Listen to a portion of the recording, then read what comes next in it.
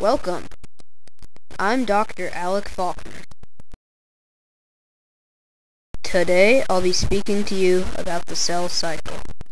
During the first stage of the cell cycle, interphase, the cell must grow to its mature size, make a copy of its DNA, and prepare to divide into two cells.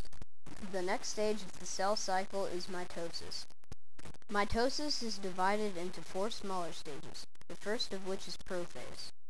During prophase, the chromatin in the nucleus condense to form chromosomes, and structures called spindle fibers form bridges between the ends of the cells.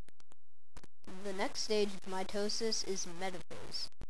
During metaphase, the chromosomes inside the cell line up across the cell, and each chromosome attaches to a spindle fiber at the centromere which holds the chromatins together. The third stage of mitosis is anaphase. During anaphase, their centromeres split and the chromatins stretch apart to opposite ends of the cells.